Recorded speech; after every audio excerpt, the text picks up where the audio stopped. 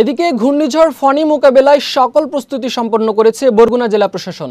বরগুনা জেলা প্রশাসকের সম্মেলন কক্ষে আজ সম্পন্ন হয়েছে জেলা দুর্যোগ ব্যবস্থাপনা কমিটির সভা। সভায় জানানো হয়, ঘূর্ণিঝড় পূর্ববর্তী ও পরবর্তী উদ্ধার অভিযানের জন্য প্রস্তুত রয়েছে প্রায় 10,000 স্বেচ্ছাসেবী কর্মী। এদিকে স্থানীয় বাসিন্দাদের নিরাপদ আশ্রয়ের জন্য বরগুনায় 335টি আশ্রয় কেন্দ্র প্রস্তুত করা হয়েছে। এসব আশ্রয়ন কেন্দ্র অন্তত 2 লাখ মানুষ আশ্রয় নিতে সক্ষম হবে।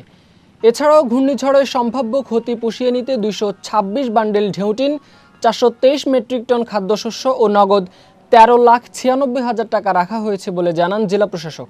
গতকাল ইউনিয়ন পর্যায়ে আমরা ইউনিয়ন পরিষদের চেয়ারম্যান এবং অন্যান্য যারা ভলান্টিয়াররা কাজ করেন তাদের মোবিলাইজ করে এবং উপজেলা পর্যায়ের মিটিংটি গতকাল বিকেলের মধ্যে শেষ হয়েছে।